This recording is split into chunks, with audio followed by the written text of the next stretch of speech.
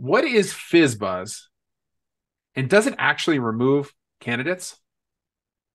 Yes, it does remove candidates. So what is FizzBuzz, right? FizzBuzz is like it's an example of a problem that is very easy to solve, right? You're literally it's a litmus test for can this person actually do code? Can this person actually think about programming in a programmer way? So what is FizzBuzz? I want you to make a program that goes through the numbers 1 through 100 and prints them out. But if the number is divisible by 3, I want you to print the word fizz. If the number is divisible by 5, I want you to print the word buzz. And if the number is divisible by 3 and 5, print fizz buzz. So the problem here, right? Naively, super simple. You can do it in like maybe 7 lines of code without like thinking too hard about this. It's like for loop of 100, print if I divisible by 3, fizz. If I divisible by 5, buzz. Else, print number.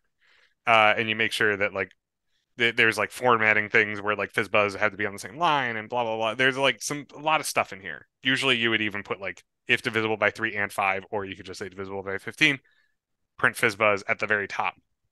And so you're just doing a loop and if statements. That's it.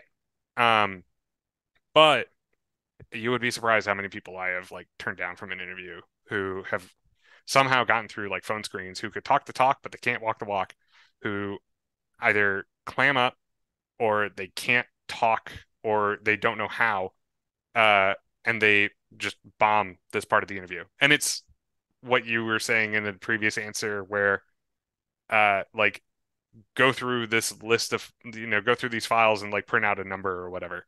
It's a litmus test for programmers, and yes, it does actually remove candidates.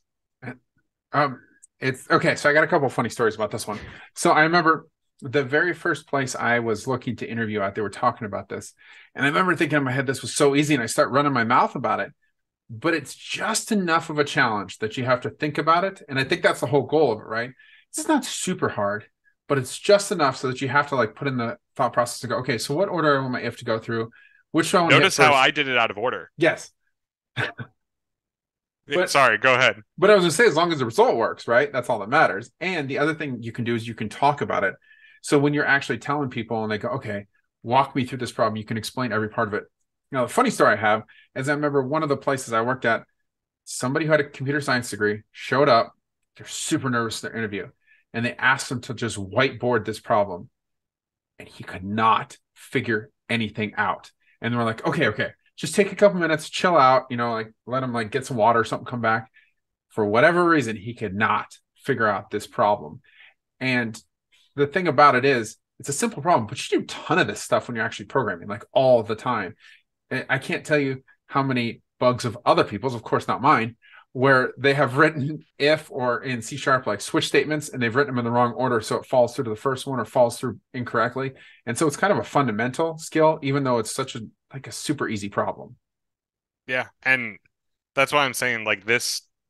It honestly, whenever I give this problem, I'm not even looking for correctness of whether or not it will compile, especially if you do it on a whiteboard. I never write code on a whiteboard. I'm not expecting other people.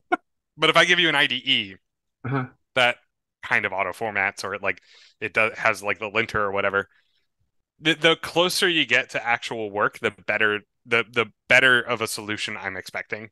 But like if we're talking like at a whiteboard level, like I don't care if you forget that like you need to put like a colon or something, right? So like I'm looking for pseudocode. So it doesn't matter what it looks like as long as I can understand what you're trying to think. And Um, yeah, go ahead. and honestly, when you're writing code in the real world, you never write. Like I remember in school they taught us pseudocode, and I see its importance. And maybe sometimes in comments I write pseudocode, but like either you write code or you talk about it, and that's about it. You never do you write pseudocode? Do you sit down and go, okay, if I do this, I do this, and this, or do you just write it, or what? Uh, I only write pseudo. I don't write pseudocode. I draw like diagrams. I draw like flowcharts of like if this or if that or else this, and then that way I could like visually represent it. But I don't write like pseudocode, because if I was going to write pseudocode, I would rather just pull up an IDE and start typing. So that brings So up an interesting question on this one. would it work in an interview where you have a piece of paper or whiteboard if you were to draw that out first? Yeah, Have you no, seen I people? would totally accept it. Yeah, if you drew it out first, because then you'd be able to write the pseudocode super easy. So that would also be one thing to take away from this is feel free to draw a little diagram or a picture or a flow chart, and then from there you could write your code. Because I mean, that's kind of how it works in the real world anyway. Yeah, I would totally accept that as an answer.